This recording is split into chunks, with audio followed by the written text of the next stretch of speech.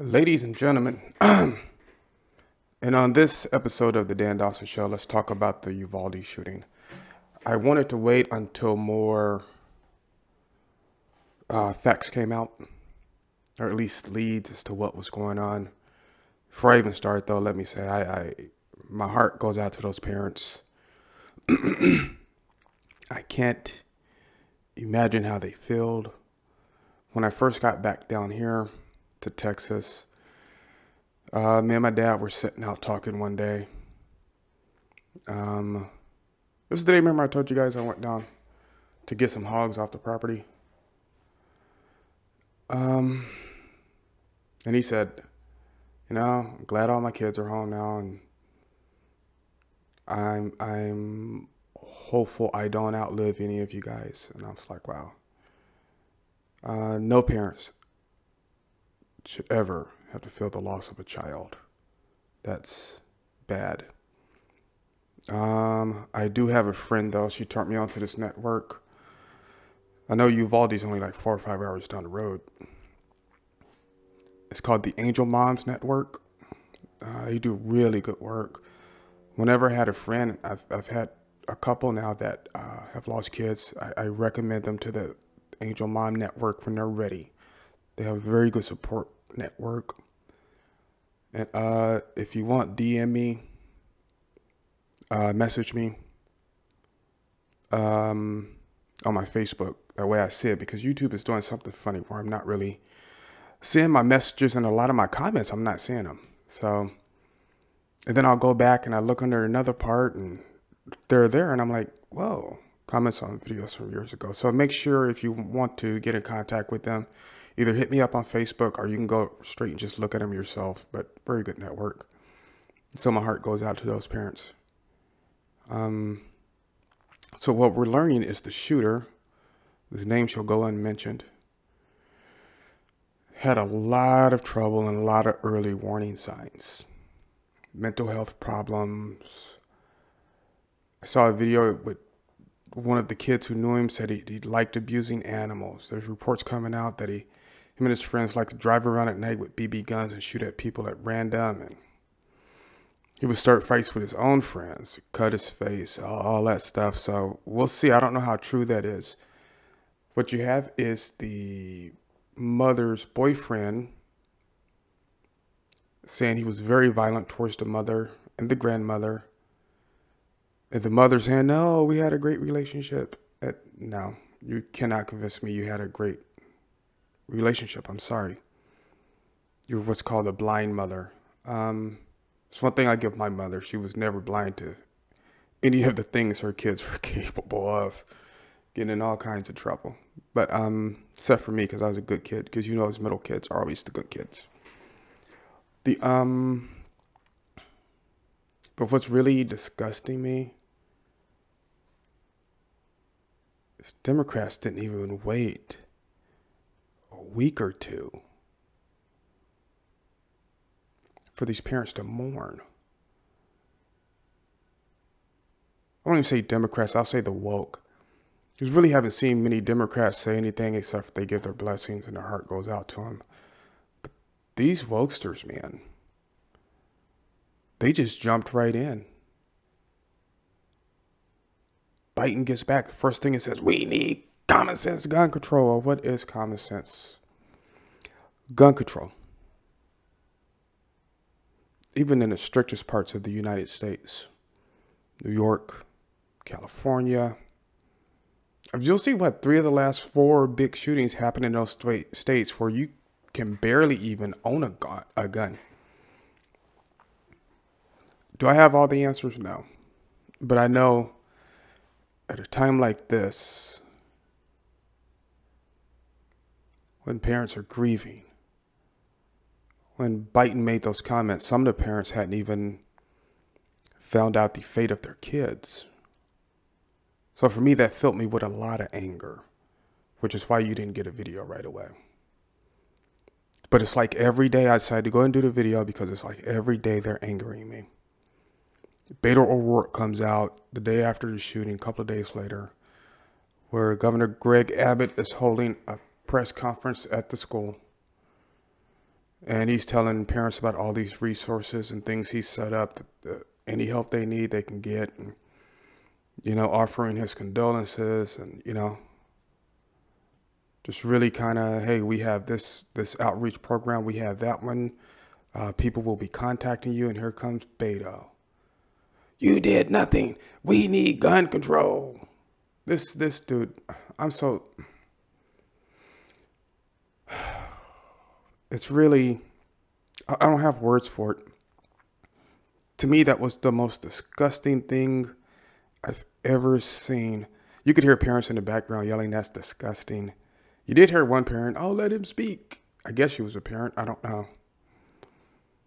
But she probably already had her kid back. I don't know. That was just disgusting. A man like that shouldn't be dog catcher in a state, no less as governor. So that may work in LA and New York, Beto. It doesn't work in Texas. Now, I've seen the point spread open up from when he did that to now it's looking like he might have to just step down his race for governor because the point spread opened up so much for Abbott. It's ridiculous. I think he's up over 11 points, which means doom. Or you don't recover from that in a political race. Then you have former President Barack Obama, who at an event that was supposed to be about these innocent kids made it about George Floyd. What are you thinking? You're going to compare, I'm sorry, a career criminal, a man who held a gun to a pregnant lady's belly, a drug addict, to innocent 7, 8, 9-year-olds. Wow. What a piece of shit. And you guys have watched enough of my shows. You know, I didn't really have anything against Obama. But this, dude, that's just disgusting. And then you have, to wrap it all up, not to wrap it up because I'm going to come back and make another point here. Oprah Winfrey. Not Oprah Winfrey, Whoopi Goldberg. I apologize, Oprah. Come out on The View and say, if one person says, if one of these Republicans says, you're in our hearts, I'm going to punch somebody in the face. Whoopi, you're 80 years old, can barely walk, have to wear, what do you call those things? Tunics or giant clothes. You can't even sit at your own chair without a footstool. Who are you going to punch, old lady? You mean your hired goons, your security guards are going to punch somebody in the face? Then she goes on to compare it to abortion. Which you would think I'd be mad about that, but I'm not, because she actually made a very good point. She said, well, but I can't have an abortion, and you're governing my uterus. So let me get this right. Us conservatives and pro-Second Amendment people are the ones who don't care about kids. Last time I checked, my hands are clean of blood. My guns haven't killed anybody. They haven't killed any kids. Speaking as a civilian, Oprah, I keep calling her Oprah. I don't know why that's happening. Whoopi Goldberg wants women to be able to murder their children up to and after the point of birth. Meaning take a newborn baby, rip that baby apart, suck out his brains, toss it in a box, probably sell its parts and forget about it. So let's make that comparison, Whoopi. I don't mind making that comparison at all. You also had Steve Kerr. Damn it, somebody do something, and gun control, and blah, blah, blah. Like a whiny bitch. This is the same man that a few years ago, when the whole George Floyd thing was going on, said we got to take these armed police out of schools. We have to get rid of abolish the police. He said defund. We all know he meant abolish. And now that kids aren't safe, you want to come back and say gun control, which is I bring all this up because they're making my point. What do I keep saying on here? They don't care about your safety. Look at Rashida Tlaib. She said clearly what they're thinking. AOC says it all the time. They want to close down all federal prisons, release mentally ill people. And what do they say? Look how many people are mentally ill. Guess what? They can still cause damage. I do believe it's been determined of the 4 mass shootings where 4 all had a history of mental illness and violent crime.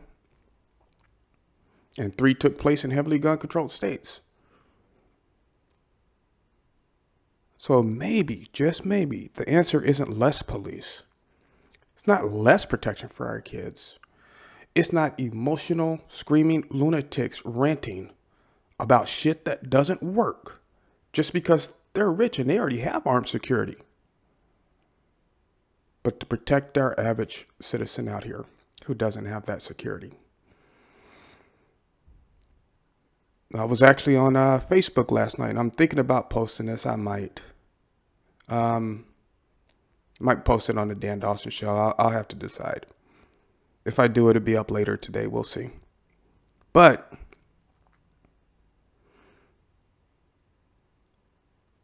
I have friends who own firearms. I'll give up my firearm. Well, you're in Washington. You're going to have to give it up sooner or later anyway, so it doesn't really matter. But you're going to give up your ability to protect yourself. I'll give up my 300 blackout. Like, that's really impressive. On a scope you haven't even zeroed yet. You're not hitting anything. And I informed them, like, no. They think assault weapons are all semi-automatic weapons. So get ready to give up your pistol, too. Go get a revolver. But they'll probably take those sooner or later, too. It's just all this, I don't want to say politicizing, evilness. Evilness. I can't believe we have people in this country that cheer when a woman says she has an abortion.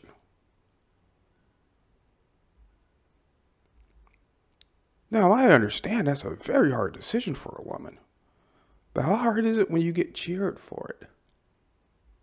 I can't believe that we have a former president who would praise George Floyd in comparison to Uvlade. How does that even come? And that would have never crossed my mind to say that. But it shows you the pure, unadulterated evil in this country that we live in. Now, you notice I didn't do any video clips or anything today. I just wanted to talk to you and let you know where I'm standing. And that's where I'm standing. I know I talk about civil war a lot. And like I said, I hope it's peaceful. If we have a figurehead president, and if he does something and the states don't like it, they're just like, yeah, we're not going to do it, whatever.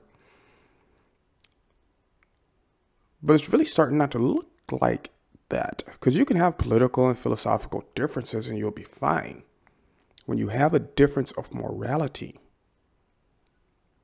that's when things start to get a little out of hand. And I hate to say it, that's kind of where we are. All right, ladies and gentlemen, I'm glad you tuned in to listen to me today. I appreciate you hanging in there with me. Like, subscribe, share, and as always, especially in these days and times, keep your powder dry and do what you got to do.